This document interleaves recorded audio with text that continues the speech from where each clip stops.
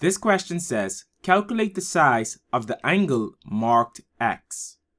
Now if we look at this figure, we can see we have two angles. We have angle X and we have 105 degrees. And if we look at this, we can see this right here forms a straight angle. And because this forms a straight angle, we know it's going to add up to 180 degrees. Therefore, these two angles, when we add them up, are going to give us 180 degrees. Therefore, you can also say these two angles are going to be supplementary angles. So we know angle X plus 105 degrees is going to give us 180 degrees. Now we have to make angle X the subject in this equation.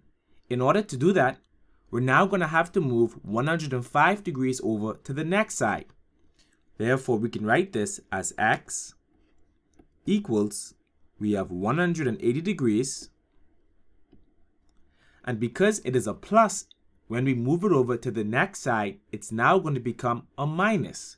So we have minus 105 degrees.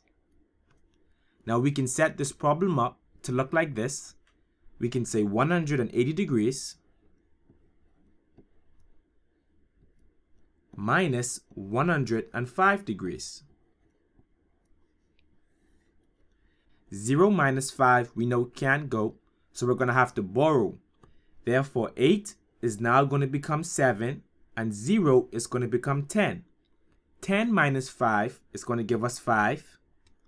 7 minus 0 is going to give us 7. And we know 1 minus 1 is going to give us 0. But we don't have to write this 0.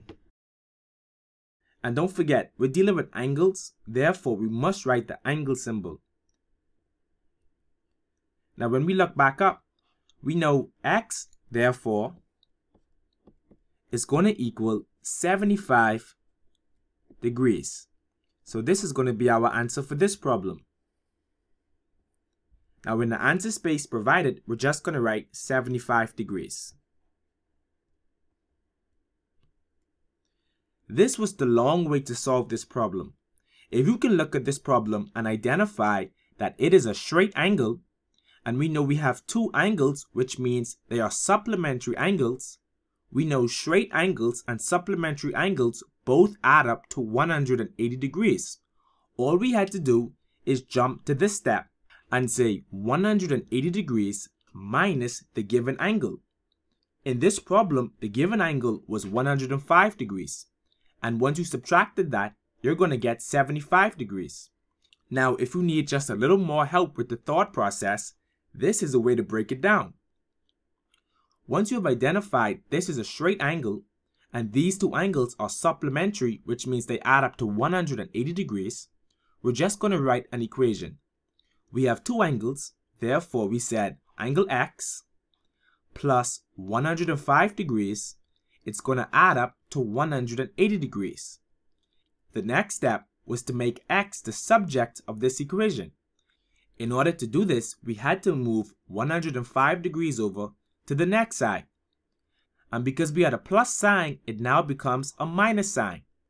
Once you subtract this, you're going to end up with the answer 75 degrees. Therefore, this is the thought process when solving a problem like this.